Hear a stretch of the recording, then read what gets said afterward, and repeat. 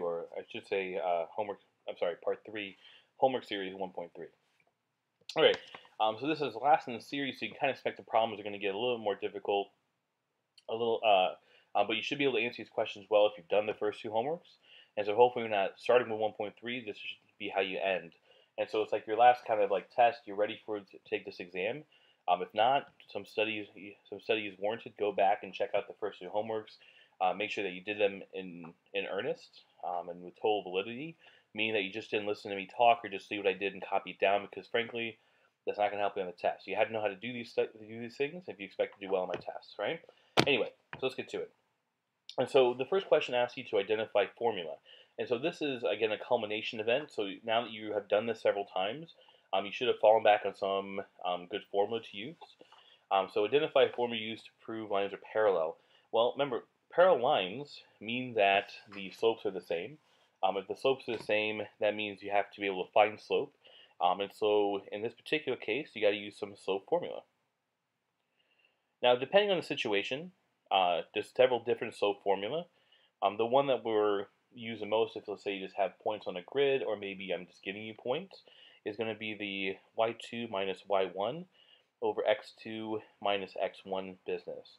Now, if you're given a grid, you can certainly think of this in terms of rise over run, which means you can draw those triangles, which is the same thing as understanding how you find the change in y over how you find the change in x.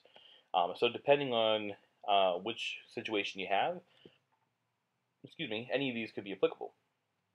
Now, luckily for the second problem, I'm asking you something very, very similar. I want you to know if lines are going to be perpendicular. Well, perpendicular means that you have opposite reciprocal slopes. Slopes being the key word here, which means we're going to use slope formula again. And so it looks like slope formula is going to be a fairly important thing to us because it's how you calculate slope. In terms of knowing if they're parallel, perpendicular, or in some cases neither, you have to have the slopes in front of you and then start making some choices about what to do. Okay? Lines are congruent. Well, lines are congruent mean that you need to find lengths.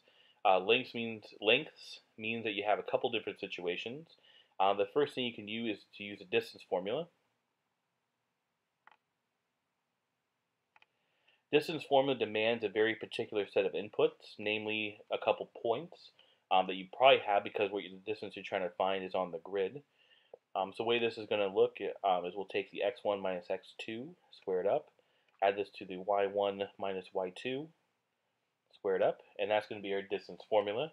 The second thing we can use is Pythagorean theorem.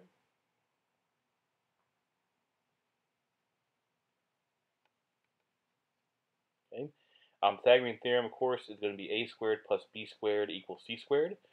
The context on this one, of course, is different. We're going to be using that if you just say have a right triangle or can create one. Okay. So we want to show the segments AB and CD are perpendicular, but we also want to show they're not congruent. So there's a couple of different things we have to do. Perpendicularity and congruency. Now, luckily, we just talked about what it takes to actually show something is perpendicular, and of course we've been practicing that in class the last couple days. So if we have something that's perpendicular, we're going to have to interpret the slope. Congruency, we're going to have to interpret the length. And so for me, probably the best thing we can do is decide on right away what formulas we're going to use. I would honestly use, since we have the grid, I would actually use just counting techniques on the grid itself. So what I mean is if we look at AB, we can kind of form a right triangle around it, 1, 2, 3, 4, and that triangle's dimensions are 4 and 2. Then if we have this other segment CD, we can again do the same exact thing. Again, doing the count, 1, 2, 3, 4, and then down 2. Okay. Now, in terms of finding their slopes, we just have to again apply what we know about slopes. We don't need the y2 minus y1 formula since we have the rise and the run here. And so let's make a little note here. So we want the slopes.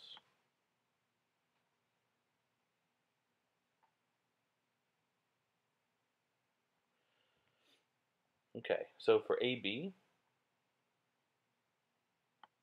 the slope is the same as change in y over change in x, rise over run. And that's going to be plus 4 because it goes from A to B, it goes up 4, and then it goes plus 2 over. 4 over 2 is just going to be 2. For CD,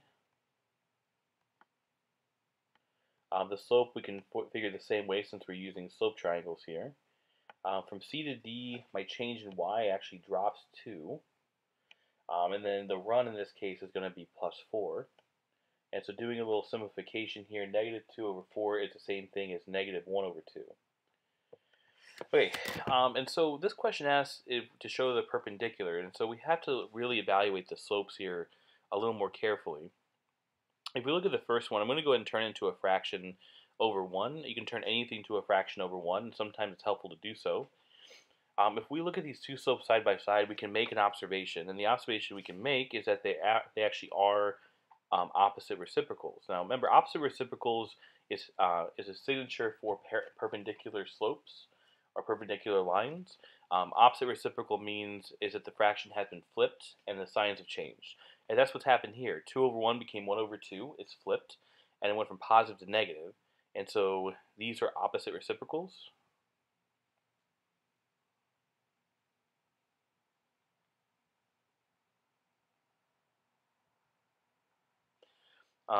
So they are perpendicular, okay?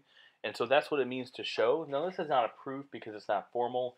This is like that one chunk of the proof that actually, where you're actually doing the calculations and drawing some conclusions. So again, this doesn't represent all the proof or a formal proof, but at least it's like a skeleton of one. The second part is a congruency piece. Now congruency talks about length, and so again we're going to bring in the distance formula or Pythagorean theorem. What I think I'm going to do is actually bring in the Pythagorean theorem because again we have triangles on the grid. So let's go to AB really quick. So using the Pythagorean theorem, a squared plus b squared equals c squared.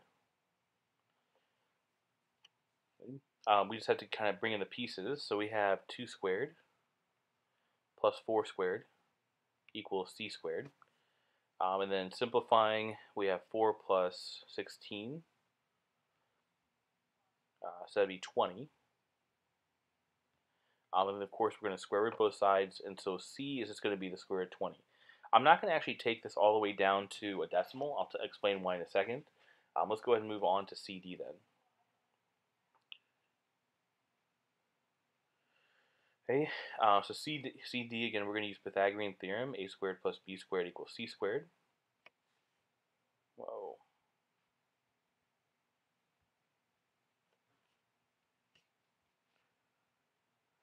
Okay, looking at our purple triangle, we're going to actually have the same exact numbers.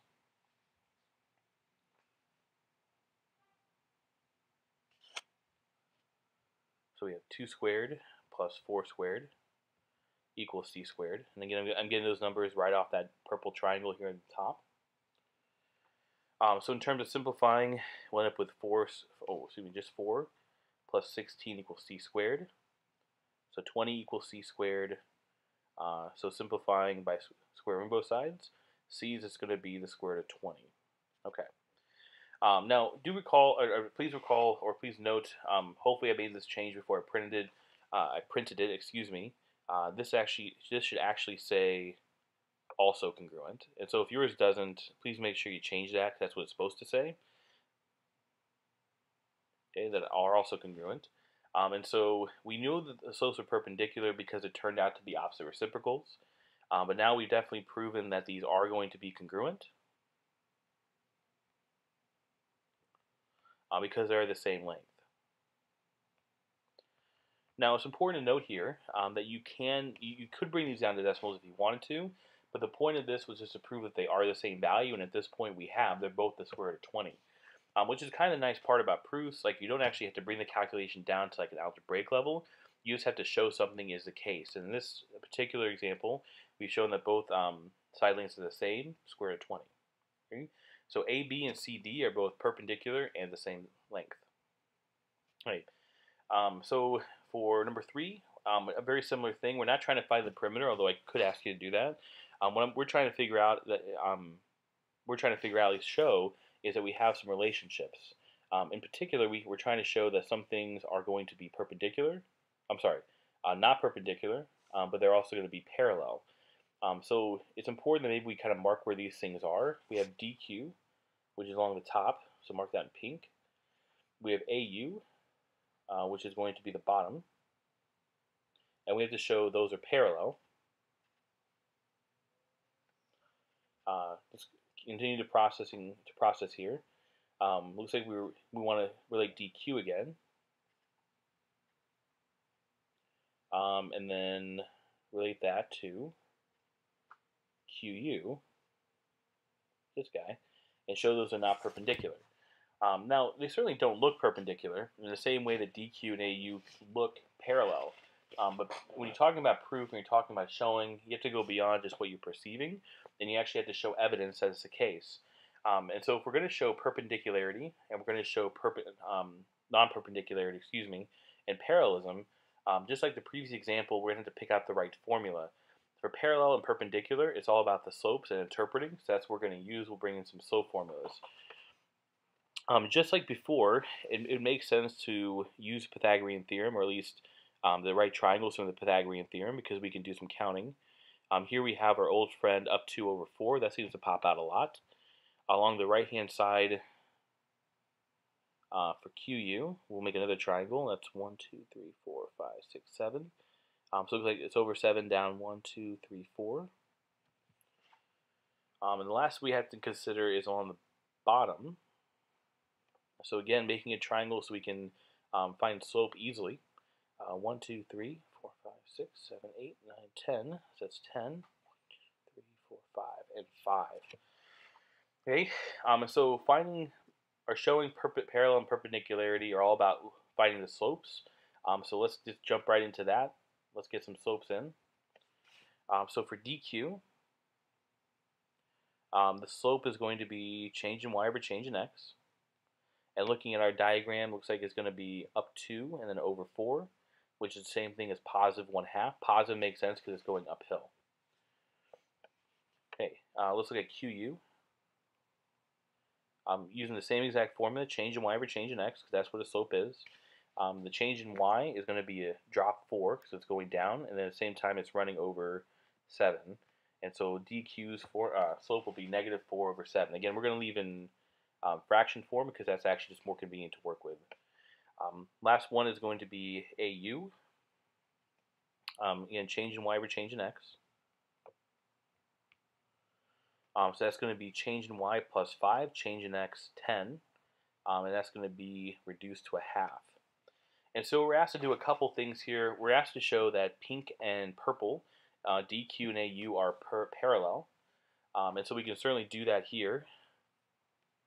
And so we'll make a little mark here that these are going to be parallel because slopes are the same.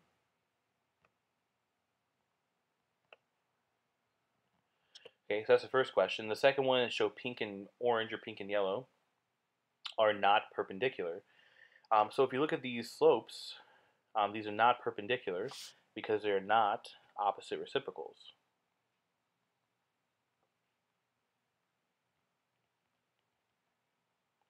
Okay, opposite reciprocals mean the fraction is flipped and you change signs. And although these have changed signs because one is positive, one is negative, they're not opposite reciprocals. One's not the flipped version of the other. And so those are not perpendicular. So again, these aren't exactly proof, but these are kind of the parts of proof that are really important. The only thing that's really missing is the formality of what a proof really is. But for homework practices, like this is a core part I want you to practice. Okay, so moving on to number 4, we want to analyze the diagram below and identify some pieces. So the first thing they want us to identify is 2 sets of congruent segments. 2 sets, let me make this a tad bit darker, because it's very easy to maybe just pick one and kind of ignore that direction. So we're going to pick 2 sets of things that are congruent. Congruent means they are the same exact length, and so what we're hunting for on this diagram are tick marks, because that's how we tell congruency. And so we have a set of congruencies here, because they're marked with the same number of tick marks. We actually have another set here, and these are actually the same as the green ones because they're marked the same way. Then we have another set here of segments. Now you may be thinking, hey, what about these angles here? Aren't these marked to be congruent as well? They are, but this question asks specifically for segments, and so we have to respect what they're asking for. And so really I can pick any 2 of the 3 sets. Let's go to the green one first. CJ is congruent to JH. Using proper notation, using the segment notation on top of the letters, tells us we're looking at segments. That's one set. The pink set would be CK. So you do a little better job color coding here. The pink set would be CK, congruent to KD. And this purple set, or this dark blue set, excuse me, would be EF, congruent to FG. And so we find those along the tops here. Let me go back and change these. That will drive me crazy. CJ and JH. Okay. And so you just need two sets, but I gave you all three just in case, just to maybe match your answers. So then the second thing is we need 2 points that serve as bisectors. And this is a very easy point to mistake. Bisectors have to cut a single thing in half. And we actually have 3 examples of bisectors here. The only 3 acceptable ones are J. That's a bisector because it cuts these 2 pieces in half. Another version would be K, and K is acceptable because it cuts this one line into 2 equal pieces.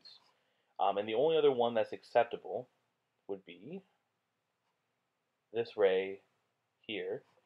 And the reason why that would be acceptable is because it cuts these angles in half. F is not a bisector, and it's important to note this is probably one of the most mistaken parts of this study, is that is not, and I'll make it big, not a bisector. Okay, this is not a bisector because it doesn't cut one thing in half. It separates 2 congruent parts.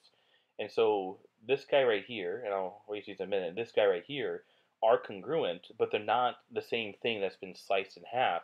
It's just 2 segments that happen to intersect at F.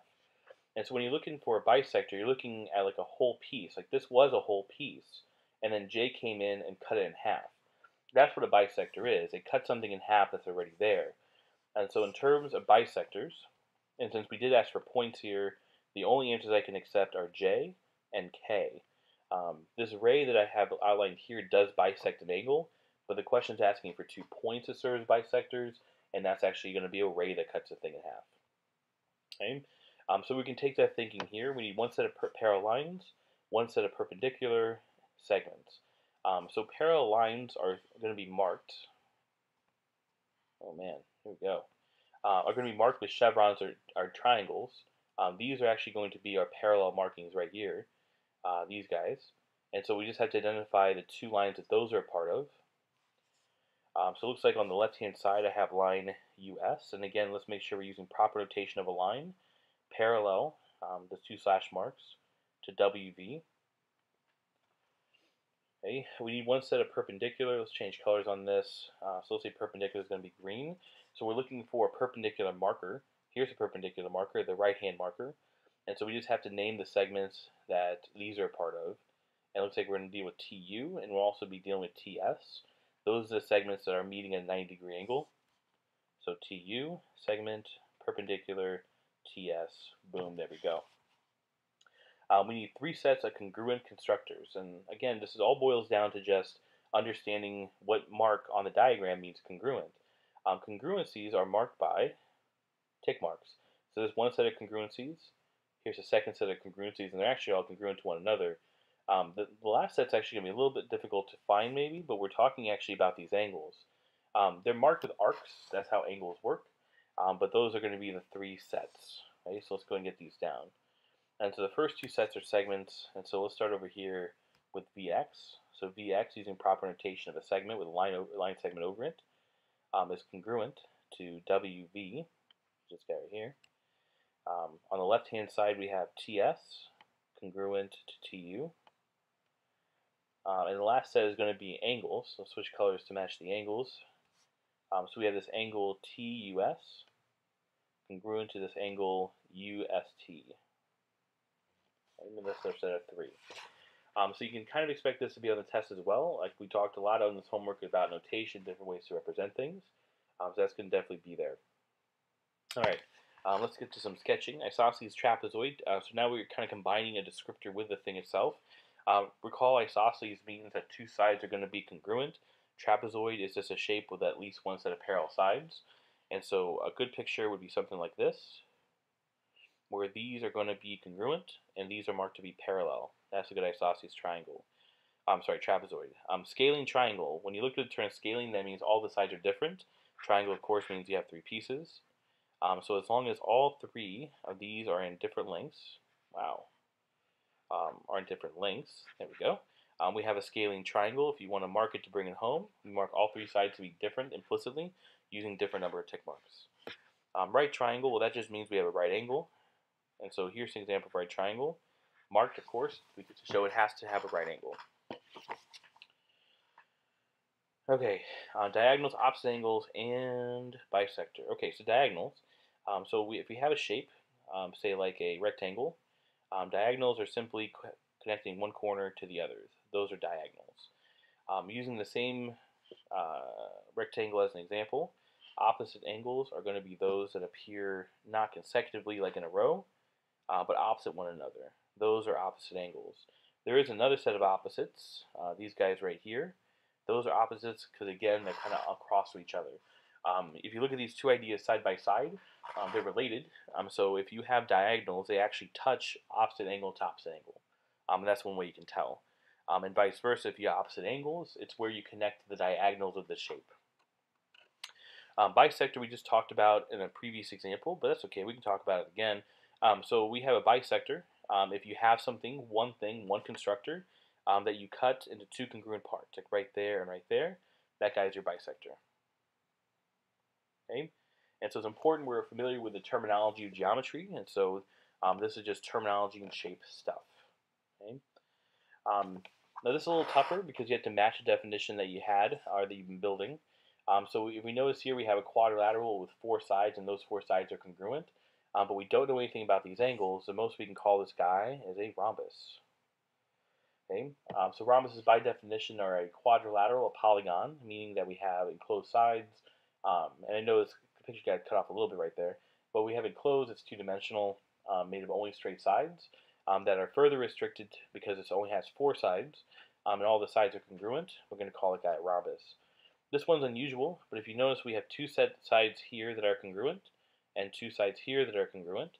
We're actually going to call this a kite.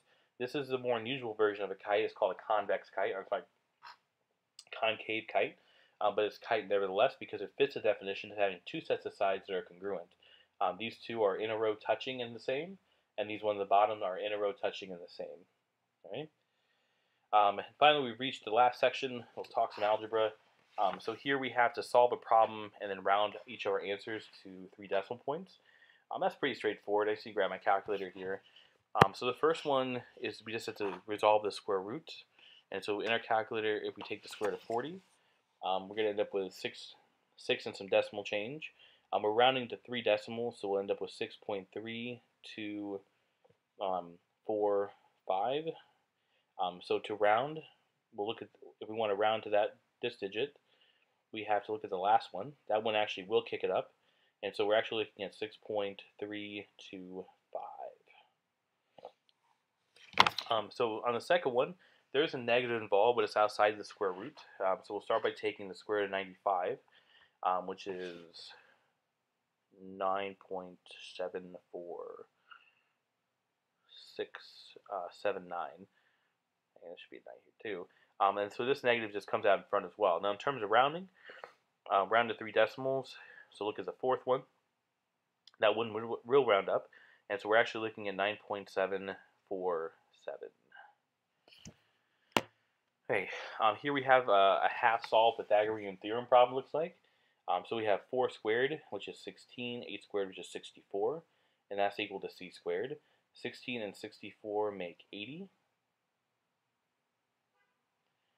And so to solve this, we need to square root our last step.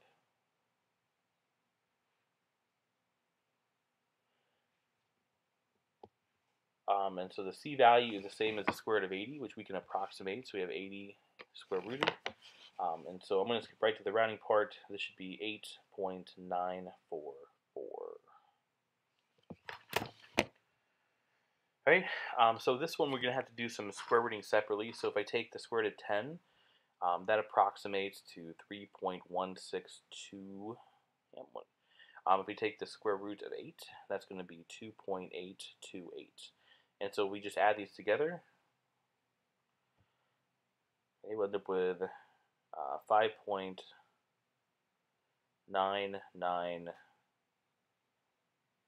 There we go. Hey, now if you were to do all the rounding in your calculator, you might end up with a slightly different answer like 991, and that's within the margin of error, and that's okay. All right, second set, we need to find the slope in each of the following. And so it's important to note here, like this is not actually given in proper form, at least an equation form that's used to us. And so ideally we'd want to work it back to something like y equals mx plus b. So we can do that here in this equation. The only thing that's wrong is that this 3x is kind of in the wrong place. It's a negative 3x, so just like anything, we're going to add 3x to both sides to kind of manipulate our equation. Those are gone, bringing down just y equals. Now don't fall into the trap of making this 13x's. These aren't like terms. That's a 10, that has an x. You can't combine them, but you can write them together. And so what I mean is we can bring down the 3x, and then we can add 10 to the end of it. Now the reason that's important is because now it's actually in y equals mx plus b form. And so we do have a slope here that's going to be 3 because it follows the form of y equals mx plus b, and 3 is in front of that x. Ergo, that's got to be our slope. Okay. This one actually is in form. This is in what's called point slope form. X minus x1. Okay, it's a legit form from algebra if you recall. And here, we just have to know where to look. And so we have the n in the same position as 4/5, and so it's reasonable to conclude that the slope in this case is going to be 4/5. And so sometimes you have to kind of move your equation around to make it work. Other times you just have to recognize it's what you got. Now if you didn't recognize it on this one, you could have done the same thing as the previous, and getting all the numbers off to the right hand side. It's just you have more algebra to mess with. And so knowing the forms is a good thing. Here's almost a gimme at this point. We just need to pick out a couple values and find the change in y over change in x. And so the slope in this case, the change in y, is going to be 2. At the same time, man, we're over 4. How much do we like 2 and 4?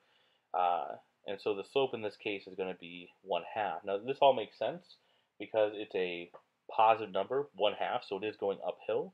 And certainly it's going to be as a clip of up 1 over 2, up 1 over 2, up 1 over 2, up 1 over 2, making that our slope. All right. Last section, finally we got here. We need to do some solving. And so I'm going to try to trick you with a bunch of algebra, but you passed algebra last year because you're in geometry, so this should be no issue at all. You just got to kind of have to knock the rust off a little bit. So here we have some distribution work. So we were multiplying 4 through some parentheses. So we have to do that. 4 times x gives us x. 4 times 2 gives us 8. Okay. On the right-hand side, again, we're going to be multiplying through. Negative 2 times x is negative 2. Negative 2 times negative 10. 2 negatives make a positive. And so that's going to be plus 20. So now we've reduced the difficulty of this problem because all we have to do now is start to move things around. So the first thing I'm probably going to move around is this negative 2x. I'll add 2x to both sides to keep our numbers all positive. So this will end up being what, 6x plus 8. These are gone. Equals 20. So now we continue this line of action here. We have a plus 8, so we'll get rid of it by subtracting 8. And so, we'll end up with 6x on this side. 20 minus 8 is 12 on that one. And so we're really, really close here. Looks like the last thing you have to do is do some, that's square rooting. Do some dividing because we have times 6, so let's divide by 6. 6's are gone, and so x is the same as 12 divided by 6, which is just 2.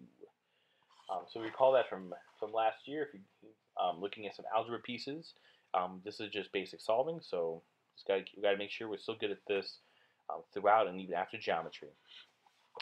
This one fast forwards a little bit, so here we just have to kind of deal with moving x's around. So we have a 5x on one side, a 6x on the other. I tend to always get rid of the smaller group. And the smaller group is this positive 5x, so we'll subtract 5x because that is how you undo things like that. So we're just left with a 4 on the left-hand side. On the right-hand side, 6x's take away 5x's. We'll do with a single x. We'll subtract 8.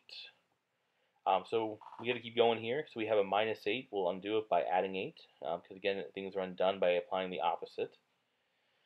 4 plus 8 is 12, and that just leaves us with x, so that actually is our answer, because once we get to x equals, we're good to go.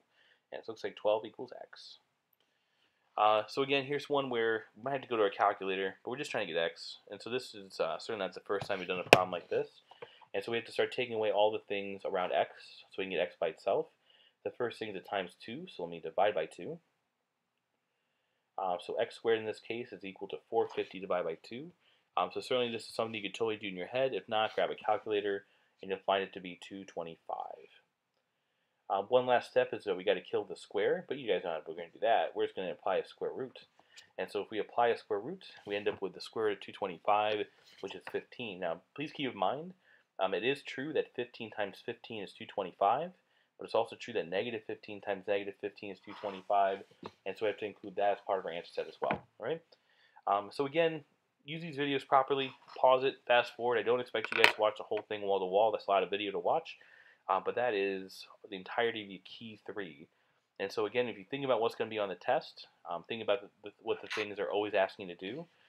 It seems like every single homework I've asked you to think about parallel lines, perpendicular lines, and also applying those to do something like find perimeter. We've talked about notation over and over and over again, not just generating it yourself, but recognizing it. We've had 3 homework pieces now that are entirely about shapes, so you can expect to know some stuff about shapes. And then I've asked you to do 3 types of algebra problems for the last couple weeks: rounding, finding slopes, and solving equations. So that's going to be on the test too. All right. So again, hope this helps. Watch it over if you need it. If not, I'll see you next time.